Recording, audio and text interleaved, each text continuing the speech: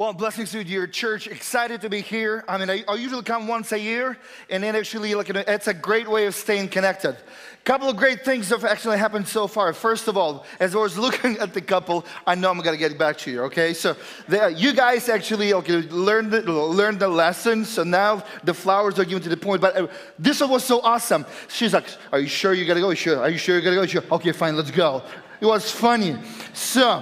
So basically, you made it to the second service. You actually braved up to be here. So that's all legit blessings to you.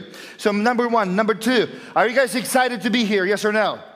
Yes. So I'm going to use Pastor Vasiliy's trick and say, it was kind of weak. Are you guys excited to be here?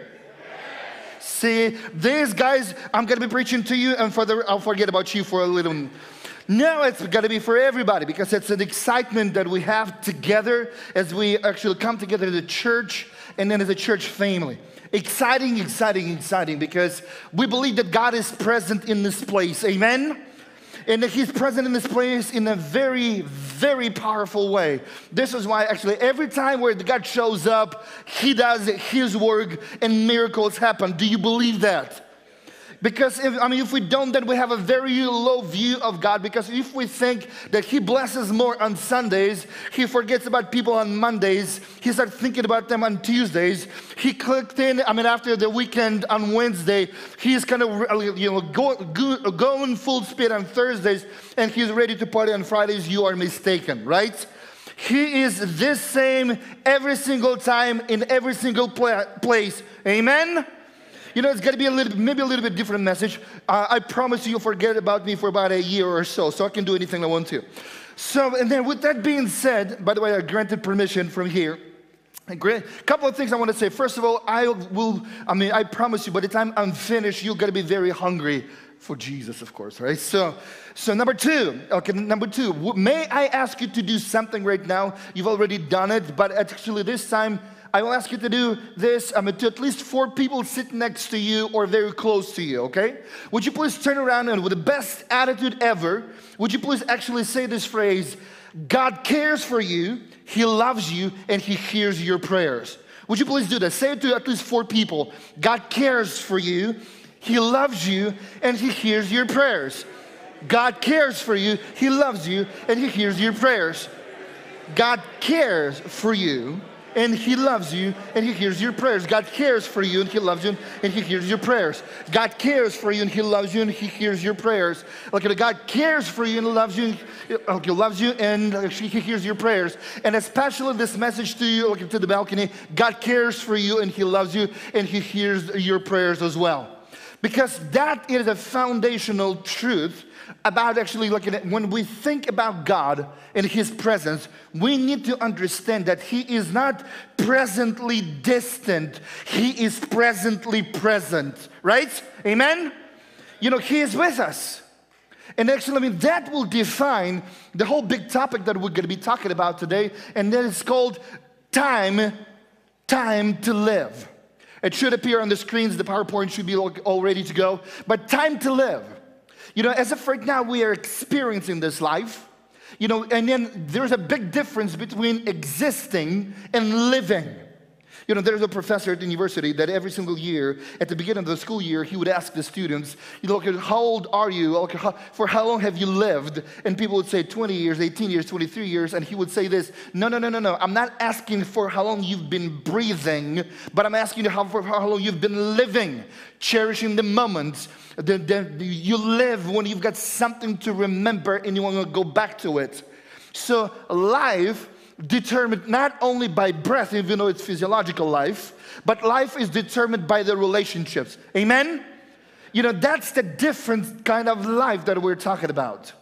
And today, yes, we are talking about evangelism. It's one of my calling, actually. It's my main calling to be an evangelist, pastor evangelist, as a kind of with the apostolic giftedness, meaning just planting church and seeing the movement, doing the missions. And I'm so glad that we together can be doing this as a church, and the Choose Life Ministries. But that's an exciting time for us to be able to see how people are living. I'm going to give you a couple of moments, a couple of stories, but let me read the verse. Let them read the verse that is written in the book of Philippians, chapter 1, verse 21. So Philippians 1:21. Paul is saying this tremendous truth. The big truth, he drops that big bomb on the church and he says this: for me to live is what? Who knows? Christ, and to die is gain. You know, it's different. It's a thought that is counterintuitive. Because quite often means actually for me to live is to live and enjoy, and to die, I would rather die in Christ. But Paul changes this picture big time. He says, no. Like, you know, for me to live is Christ. That's the relationship that I have. And that truly, like, as we are watching his life, we have seen how it changed him. He was a very big religious fanatic, that was actually persecuting the church. He was actually wanting the church to be overdone and gone, yet God saved him to the point that actually he wasn't just saved and be happily saved, sitting back into his city. No. He was running like crazy, sharing the gospel, and actually teaching the whole other people to do that. And here's the thing, quite often when we talk about evangelism, we always think about methods and projects, where in the reality, it is a lifestyle. Amen? Evangelism is a lifestyle, not a project. So don't shove it into the project zone, meaning I'll do it 1 time, 3 times, 5 times, 10 times, 10 times a year. Even though, let me tell you, some projects are great. Projects are awesome, right? We're talking and praying right now with you, dear church, dear Good News, that actually we would be doing ministry together in Mexico a couple times this year. We'll be going to Katowice and other places in Poland as well to do ministry there as well. So projects are great. And then if you don't know how to evangelize, how to share the gospel, how to pray for people, and in prayer to be able to actually share God's news and give people hope, we invite you to come on the projects because you can learn this way. There's a prep process and everything. We'll talk about this probably next Sunday. But the thing is, projects are great to get you a boost. But projects or evangelism is a reflection of the depth of your relationship with Jesus. That's the big bomb. It's not the bada bing, bada boom, bada bomb, right? By the way, I was not speaking in tongues. So when you think of this, if evangelism is a reflection of my relationship with Jesus, then allow Christ to speak to you, because remember, He cares for you, He loves you, and He hears your prayers. That's the big story. And actually for Paul, he really laid his life down for the sake of sharing the gospel, because he learned a lesson that when it comes to love, there is no such a thing as a free love, right? Yes or no? Love will always cost you something. The couple was here. At least it costed the bouquet, right? The cost of the bouquet was there. Was that expensive? Was it good? No? Okay. Send us a couple of links. Looked awesome. But the thing is, love will always cost you something. Love is sacrificial. Love is actually, it's not me for me. It is me for somebody else. And let me jump into this true definition of love, because we're looking at this verse right now. But the true definition of love, the true love or agape love, is not based on the character, nor the performance, nor the attitude of a loved one, but yet it is actually rooted in the character of the one who loves. And if somebody would say, well, he or she did something, and then I don't love that person anymore, this is what it means. It's not that the other person was bad. It is your love was shallow. Because love is not about a performance, it's about a commitment, dedication. It's a crazy love. It's a selfless dedication. It is a sacrificial love. It is covenantal relationship. And Paul has experienced that love. This is why he says, for me to live as Christ, the one who gave everything to me, and to die is gain. Because gain in Christ's death was ours. It costed Him everything. Our God who loves. And yes, as we talk about evangelism, again, it's a bit of a different spin today on this message. Because actually our evangelism is not rooted in the methods, even though they help. But evangelism is rooted in a relationship with Christ. Amen? Nothing more, nothing else. When it comes to evangelism, evangelism doesn't start when you go there, but evangelism starts every single morning when you get on your knees and pray to God. You know, God, would you please open my heart, open an opportunity for me to share your word. Evangelism is actually showing up at work about 15 minutes earlier or before your appointment and actually pray for the meeting, pray for the people that come. You're going to pray for the people you're going to be working with or the customers you're going to be serving. And you say, God, please open an opportunity for me to see the need that I can fulfill. And then through that, just to show you, reveal yourself to the people through me, God. It may cost me, it costed you. Father, would you please do that? 15 minutes, literally, if you show up before your appointment, 15 minutes, you know, and he's going to start praying about the appointment. First of all, that will be much more efficient. Number two, your eyes would be open. Because evangelism isn't just a thing you do at the end of your journey. Evangelism isn't just something, well, I go to work, I go to church, I do this and that and this and that and this and that. And then actually with the time left, then I'll do something, I'll participate in the project. No, your family is the place for evangelism. Yes or no? Yes or no? Absolutely. Your neighbors is the place for evangelism. Yes or no? Absolutely. If a good neighbor cooks steak, Pastor Vasiliy is known for that, right? Evangelize him.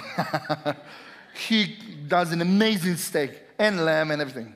But when it comes to that, I mean, it's going to cost you. Evangelism is when you go to work and you pray for people. Evangelism when you participate in the projects. Evangelism when a friend of yours calls you, and then you are actually, like, you know, you're being open. You're not gossiping. You are actually there to help.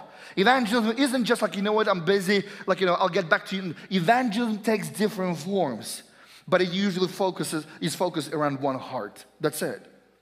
And then Paul says, for me to live is Christ. Jesus said it about himself. I am the way and the truth and the what? Help me. Life, right? Amen? You know, this is so much life into it. And actually, I've seen so many examples, so many times like God took me to different places, different countries, starting from locally. There was a time that I worked as a driver for the town car, the limo transportation, and then another 4.5 years doing Uber and Lyft. And the thing is, for those 12 years put together, man, I've seen a lot of people, shared a lot of actually hope with them, pray with them. We'll be sitting there crying together, giving up the Bibles. They will be actually accepting Christ. Not every single one of them, of course not. But the thing is, even sometimes when you think that your life sucketh, so basically you think that actually it's not just going to kind of click this way, that everything is bad, and then you actually go and start sharing the gospel with other people, and then you will see how God is touching their hearts. And even though that your day was miserable, but actually when people are opening up to Jesus, man, you're just gonna light up like crazy. It's life. There's no way you will ever get used to seeing people come to Jesus. There is no way you're going to get used to seeing people to be baptized. There is never you'll get used to seeing people to say, look, I would love to serve. Never you will do that. It brings you life. Because here's the thing. This is the big truth that we need to understand. That from the moment of the conception, every single one of us is an eternal being. We are going to be living forever, but death will define where we're going to be living, where we're going to be spending the eternity. Because, look at Jesus gives us, look at, I'm just walking, please pray for me as I'm walking here, right? I'm like between life and death right now, so, I'm going to live. So, when we're praying to Christ, we're opening our hearts to Him. When we confess of our sins, the new life begins.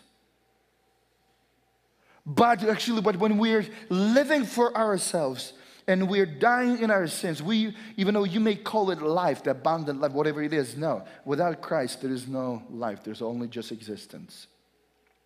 And this is why, as we're looking at this, we need to understand that actually there's a big difference between living a full life and merely existing. And now let's gonna bring this attention. Let's try to define what this life is all about. Because again, life isn't just a spectrum from the conception, then coming together, then living the life, and then just kind of fading in your ears and then being actually put in the grave. No, it's not that. It's not just that moment. No, life is much more than that. Life is rooted in the relationship. Because here's the thing, let me ask you the good question. So, okay, we are people of different ages, but do you know actually right now, sometimes we may feel like we're going through hell, yes or no? Sometimes it's really difficult. You know, as of right now, as we're praying for our loved ones, like back in Ukraine and Belarus and Russia and different countries, man, this is like hell is going there. And actually, when everything is aching, you're not living. I mean, everything is just kind of aching inside of you. You cannot call it life. You don't define life by your pain. But at the same time, that actually, if in the midst of this, these treacherous conditions, if there's somebody whom you can trust, somebody who can rely on, somebody who can open up, you cherish those relationships. You like live again. And so basically, this life that we're talking about is the same way. The life is defined by the relationships you have, not the conditions where you live. Because relationship will either make your life or break your life. Can you be rich and miserable? Yes or no? Raise your hand if you are this way. We'll help you to get rid of the riches and live a happy life. You can be poor and happy, yes or no? Absolutely. And you can be poor and unhappy, or rich and happy. You feel like you're living the dream. And then I've seen a lot of people through doing the ministry, and then locally and globally, kind of this way. So people live when the relationship clicks. Because here's the thing, you may have everything in the world, but when your loved one is dying, you're not living, you're dying. Right? You're sympathizing. Everything is breaking. It is really difficult. So this is why when we talk about life, when we talk about evangelism, we need to understand we need a relationship that will never die, will never fail, will never run away, will never betray, will never trade, okay, will never betray, will never set you like in that kind of spinning motion. And that relationship can be found nowhere else but with Jesus. Amen? This is why we're talking about this life. Christ is offering himself as the source of life so that we can trust him. And that relationship with him will determine what we will do for him and how we will live this life. But it really, really is going to take us to the place of big transformation. Of big transformation. Let us open Romans chapter 12, verses 1.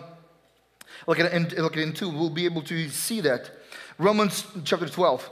I appeal to you, therefore, brothers, by the mercies of God, to present your bodies as a living sacrifice, holy and acceptable to God, which is your spiritual worship. Do not be conformed to this world, but be transformed by the renewal of your mind. Be transformed by the renewal of your mind. Can we say this together? Be transformed by the renewal of your mind. Let's do it together, but now let's do it louder. Be transformed by the renewal of your mind. That by testing you may discern what is the will of God, what is good and acceptable and perfect. Here's the thing, it sounds great. And by the way, for us as Christians, by the way, that's going to be a very honest and open sermon. You know, sometimes as Christians, we actually fail to execute God's commandments. Because quite often, actually, here's the thing. When the truth is good for us, we will comply with the truth. It is only when the truth is going against what we want, this is when we're going to start fighting. You know, some people even call it, well, everybody is against me and people are just attacking me and attacks are coming to my way and then everybody hates me. Here's the thing. If you are in the wrong relationship, or you're cheating and people are telling you, it doesn't mean that people are against you. They are telling you the truth that is not comfortable. We like the truth that we have a good time of walking in, but we don't like the truth When it provokes us or tells us that we need to do something that we don't really want. Because at that point, we really need to adjust our lives, or often what happens, we start coming up with the excuses. It is easy to recognize the truth when you are not living in the tension of it. We need to understand that actually when it comes to the truth, when we receive it, we try to define it. But here's the thing, we came up with a great crafty tactics of blocking certain things and making certain truths of the Bible, even for the Christians, to be not so truth or not so relevant or not so urgent. For example, I'm going to actually speak in the light of the topic that we're talking about today, evangelism. We all know that we need to be sharing the gospel with people and lead people to Christ. Yes or no? Yes or no? But I know one thing, that actually not everybody does it. I don't really know it personally from you. Maybe you're a different church and everybody's doing it. Everybody's leading people to Christ, and it's awesome. But I know that quite often we don't really do it this way. And so we actually tend to actually block this truth and isolate it. For example, and then we're coming up with excuses. Well, you know what, actually going to the mission trips, I don't have time. Block, boom. Well, helping people to understand Jesus, it's not my thing. Actually, I'm the introvert, not an extrovert. Boom, we blocked it. Or we say, well, sharing the gospel is just for the highly trained professionals and pastors and ministers and everybody who is gifted. It's not for me. Boom, we blocked it. Then we say, my life isn't just that great right now. I'm fighting a certain sin. I'm not going to repent this sin, but I'm going to block. Boom, we blocked it. Then another one said, actually, there are people that actually are going to do it much better, because if I'm going to say something, people will not understand, or I may not know enough, and because of that, actually, I'm not going to share it. I'll just pray for people that will be sharing the gospel. Boom, we blocked it. We find crafty ways of blocking the truth, and we justify it.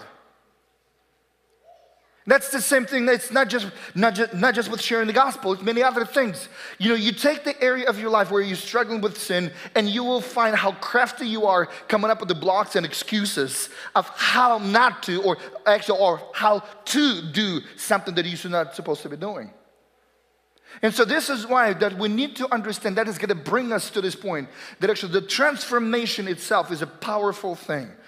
Because when it comes to transformation, we need to understand there are some fundamental truths. And let me say something. I like the diversity of the churches. I really love it. Like different styles, different languages, like different countries. It's great. But at the same time, I hate the diversity of the churches.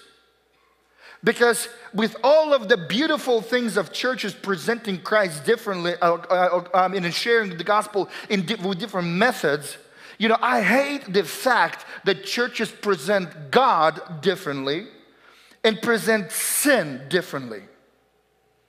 These two things, quite often we are belittling God and allowing too much more of sin, or sometimes not even giving, or going backwards, that God is so big and for every sin He's going to send you to hell.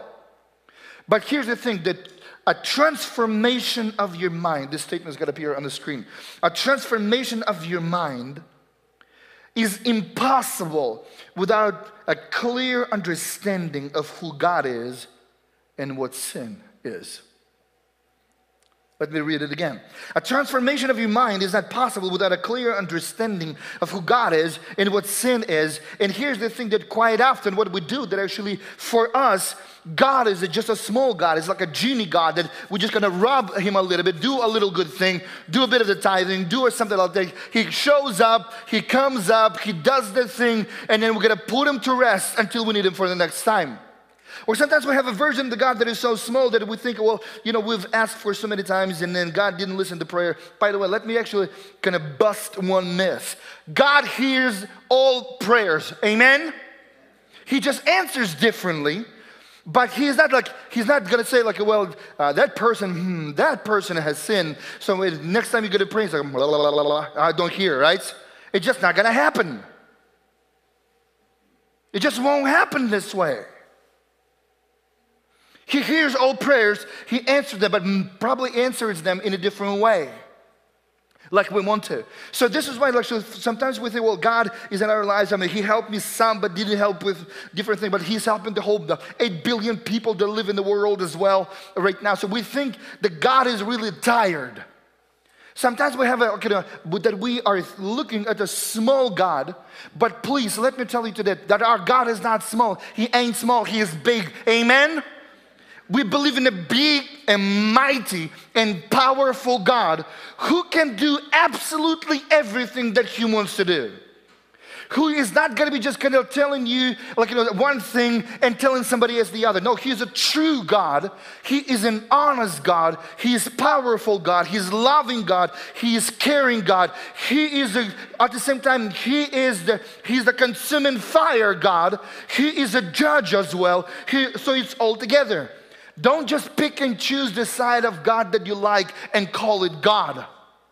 Because quite often we create an idol from God by stripping certain characters from Him, and we go, well, this is it. Well, our God is holy and loving. He is not going to send anybody to hell. Well, let me tell you something. Is our God holy and loving? Yes or no? Yes, He is. Is He going to be sending people to hell? Yes or no? Yes. He's not just one, He's not a stripped down version of a God that you want to have, you want to pet. He's not a pet God whom you can fit a little bit and play with Him a little bit, right? And then He's going to be wiggling the tail. There is no way, absolutely no way. He's the big God who is involved in our lives, who's going to be changing that. And here's the thing. Yes, we talk about evangelism. That's the area of our lives that quite often we block and put it into an event box, not a lifestyle box. And the thing is, of course, we know the whole lot of methods. By the way, I love the Pastor Eugene read the story about the fisherman, right? Love this story. If you missed it, when you come home tonight, watch that again. Because we talk about so many different methods, how to fish and things like that. But the thing is, until you got to go and try it, everything is useless. And so the thing is, evangelism is an indicator of the depth of our relationship with Jesus. Nothing more and nothing less. This is why, as we're looking at this one, let me tell you something. This big God, Jesus, Christ will never agree to be an addition to your life. He wants to become its foundation. He's not going to be the God of Sunday or Sabbath or Saturday for somebody.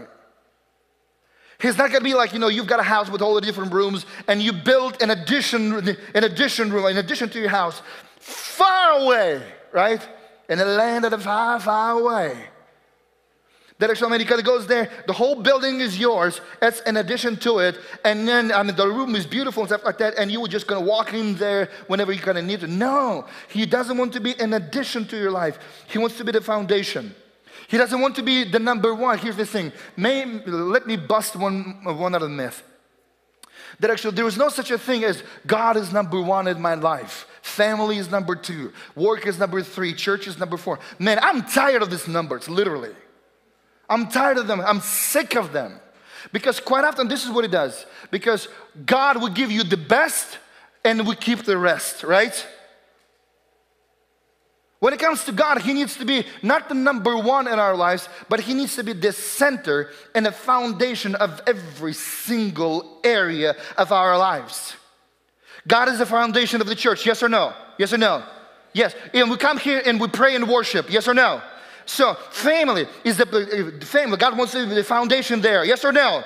Well, yes. So can we worship? Can we pray and worship in the family? Yes or no? Absolutely. Now, work is the place where God wants to be. So can we worship at our work? Yes or no?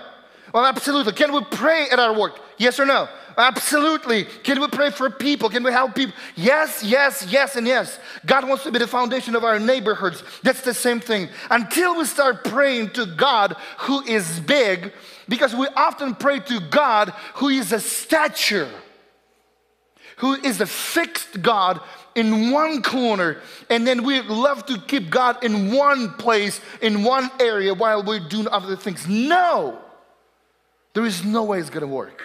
He says, I want to be the foundation of your life.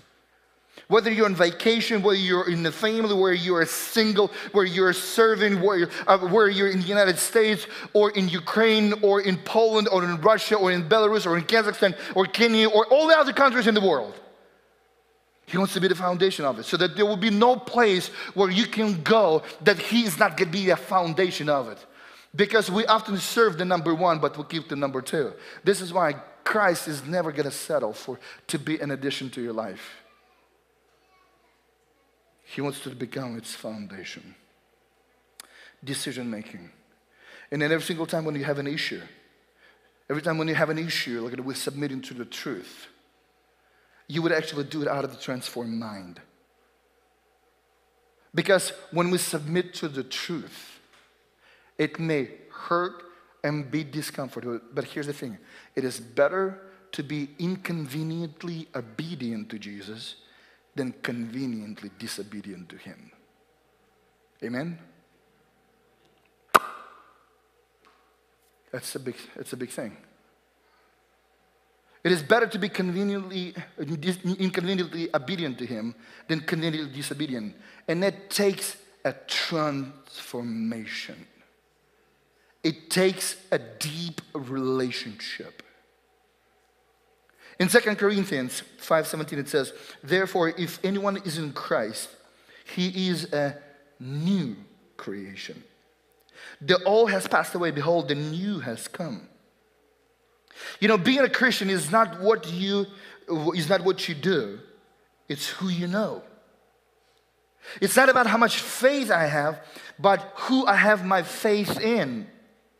Because that God who is changing, that God who is making me a new creation, He is actually building this on a very amazing and concrete foundation.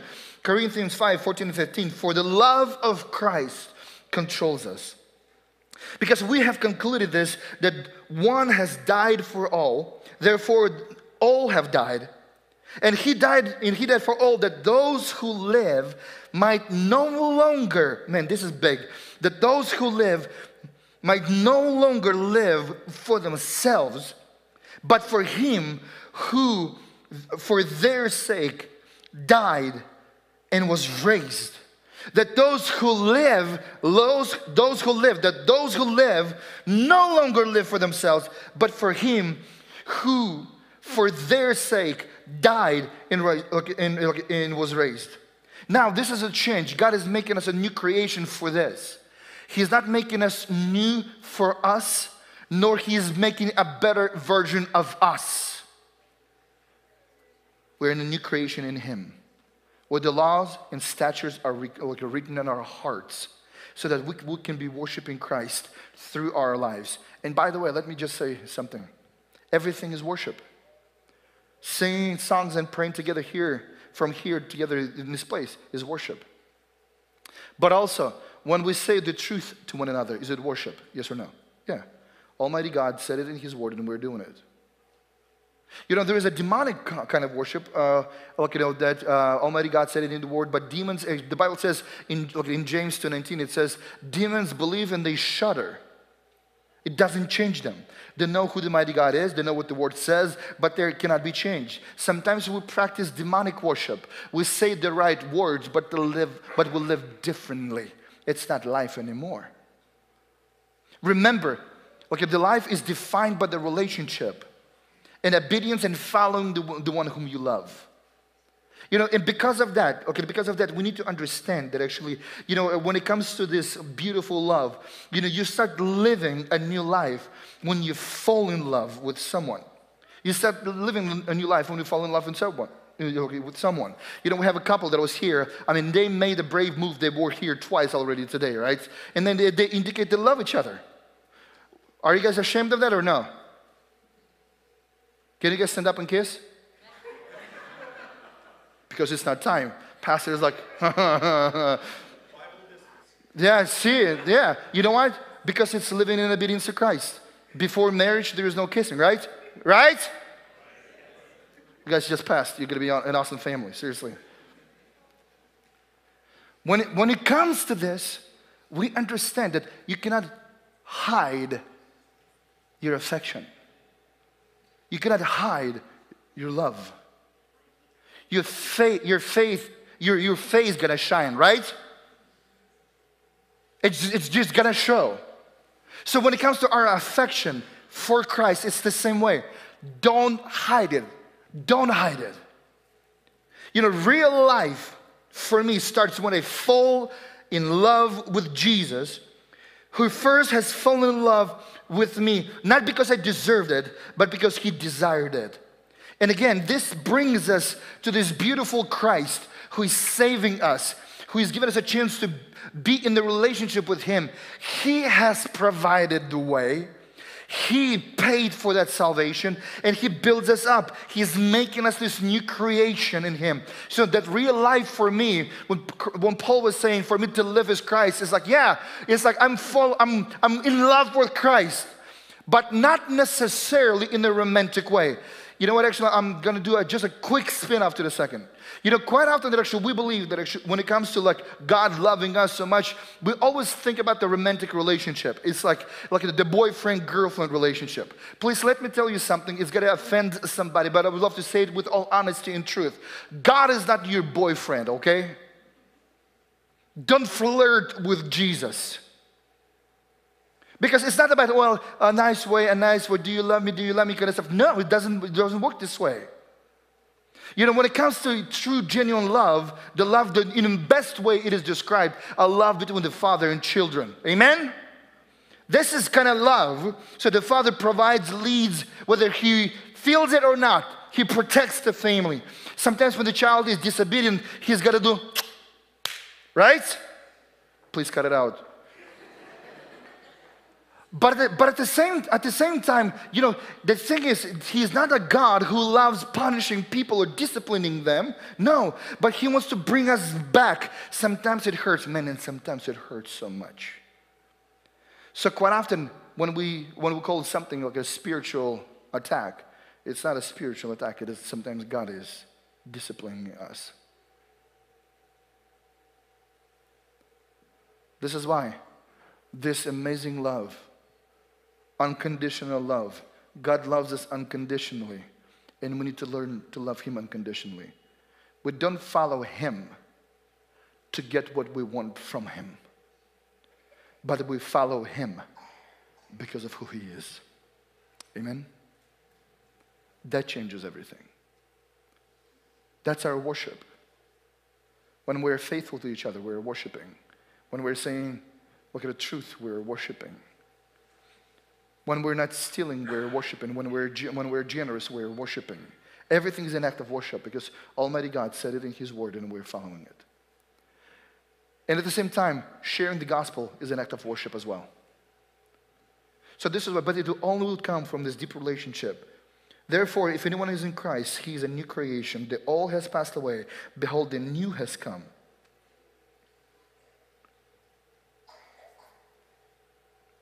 As we're looking at this story, let me bring you right now to Galatians chapter 2, verses 19 and 20. That will even take this message of this life in Christ and sharing about Jesus even further out. It is no longer, I have been crucified with Christ. I have been what? So I have been, help me, crucified. So I haven't gotten on a walk with Jesus, right? I've been crucified. So what was the intent for the crucifixion? Was anybody punished by, oh, you're going to be crucified for 6 hours and if you make it, you're going to go free? Yes or no? No. So crucifixion was a single act, and when you're going to be put on the cross, nailed to the cross, and you're going to stay there until you what? Die. So I have been crucified with Christ. So we're dying to ourselves.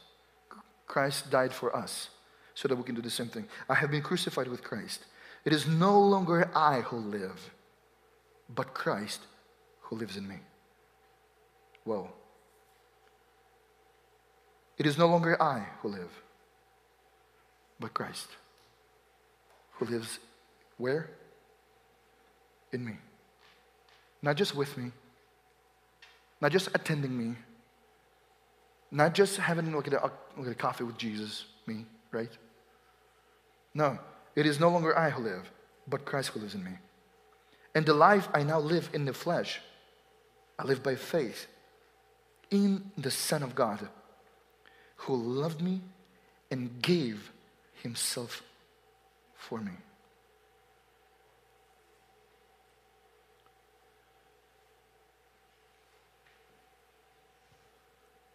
This is not me for me anymore.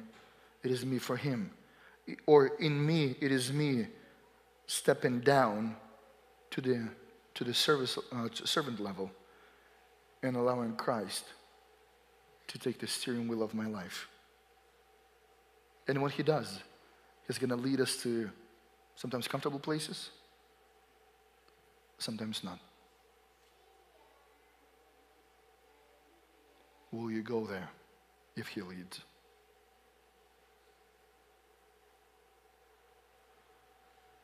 So real life, the definition of real life, is Jesus living his life both in me and through me for the glory of God the Father. You know, in the Gospel of John chapter 1 verse 18, it says that nobody has seen God but the only begotten God revealed, the only begotten the Son revealed it to the Father. So Christ wants to do the same thing with us, or through us. He wants to live inside of us and through us. Don't actually lie to yourself. Don't convince yourself that God loves just you. He loves you, but he also wants to love through you. Amen? So God's love isn't just resting upon us for the sake of us, but God's love is resting upon us through the sake of other people around us, so that other people can see that. God has entrusted us, and let me just do a bit of the qualifier. We can see God through absolutely everything. Through creation, right? Look at a macro, micro, look at we can definitely see God's beauty of the whole universe. But God has trusted, in most of the cases, He's trusted His visible presence to us.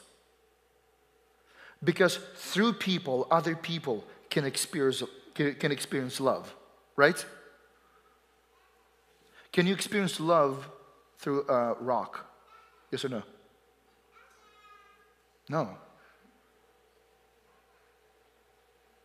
So God has actually given us the manifestation of His visible presence so that we can say the words of love, accept, forgive. By the way, do you know that if you were sinned against, if somebody did something wrong to you, do you know that you are the only person who can forgive? Yes or no? I know it's painful. If somebody did something painful to us or wrong to us, we're the only people that can forgive. And it takes relationship with Christ to do that. He is giving us this relationship that will never fail. God's love never ends. God's love never fails. It will stay with us. God's kindness will never fail. It will stay with us. So as we're living our lives right now, as you are about to actually form your new family, pray not just to be together for the sake of being together, but pray so that God would put some neighbors, some people into your lives whom you can show Christ. Literally, it's for everybody. Because we grow when we serve. Amen? We don't grow when we know. We grow when we serve. And this is why this real life is Jesus living His life both in me and through me for the glory of God the Father. Here's the thing. Let me just say this very openly. Real life is Jesus living His life in you and through you. That's the big story of that. God is reconciled. And if you have not experienced this love, let us share the words of God that are written in His Word. 2 Corinthians 5, verses 18 and on. All this from God, who through Christ reconciled us to Himself and gave us the ministry of reconciliation, that in Christ God was reconciling the world to Himself, not counting their trespasses against them, and entrusting to us the ministry of reconciliation. Therefore, we are as ambassadors of Christ, God making this appeal through us. We implore you on behalf of Christ, be reconciled to God. Today is the time of reconciliation when we can grow in Christ and we can get to know Him. And here's the thing, there's a big difference between believing and loving. And this is why I'm not asking you if you know Jesus, rather if you love Him. Because you can know of someone and not love that person, and you will never be moved. You may know some people that live on the other side of the city or neighborhood or country, but they don't move you. But if it's the person whom you love, you will be moved. So today, the question isn't just if you know God or not, but the question, if you know Him, do you love Him? And that's the question for every single one of us. Because if we love Him unconditionally, we are not going to be demanding the blessings, but we're going to be following Him because of who He is and what He's done as an act of worship. That's the big story of evangelism. It starts with the relationship with Christ. Allow Christ become your life. Die to yourself and live for Him. That's something that we need to grasp, because that is how we can live. Time to live this way. Time to live not for us, but for Him who is in us, and allow Christ to live His life through us. So Christ's mission on earth was very simple: to do the will of the Father and to seek and save the lost. That's it. He actually said it about Himself. I didn't come here just to do my will, but I came to do the will of the one who sent me. So being obedient to Him is God's will. And Jesus wants to do the same thing through us because He lives inside of us. And the second thing is to seek and save the lost. So basically, as an act of obedience to the Father, Jesus in Luke 19:10, He says, the Son of Man came to seek and save the lost. So He is very intentional on seeking, and He is very focused on saving. So for us, regardless of our character or our profile, basically as far as who we are, if we're outgoing or not and things like that, no, the mission is still the same. It is really the same, to seek and save the lost. And again, that will come as the result of the relationship with Christ. He will move us to the point that all of the blocks and barriers will be destroyed, the ones that we set up. And He will give us the strength and freedom to show Him to people around us. And that will bless us as well. And this is so big. This is a different kind of life. This is not just a better life in Christ. It is not my better life in Jesus. It is me living for Jesus. And that changes everything. And that changes everything. And so our friends that we have, we shouldn't be just building a relationship for the sake of feeling good, but we're building a relationship and we're helping other people. And as we are very intentional in seeking. If you don't have friends, let us know. We'll help you to find new friends, right? A lot of different things. If you don't have friends, come here on Friday nights. Lots of opportunities for friendships, right? Lots of them. As a matter of fact, people are longing for the relationship. They just moved from the place where it hurt. Man, if you don't have friends, don't just say, well, I don't have friends. There are many opportunities to get them. Many. So this is why. Be intentional on seeking and focused on saving. Of course, we don't save. Only Jesus does. But that's the big message of this big life. And so, let me ask you a question. Will you allow Him, Jesus, to continue His mission through you? Will you allow Him to do that? And as of right now, don't go to your safety place and start counting the minutes until it's going to be over, right? It's uncomfortable. But allow Christ to work in your heart. Remove the blocks that we've put up. And allow Christ to reveal Himself to people around you. Amen? Let's pray.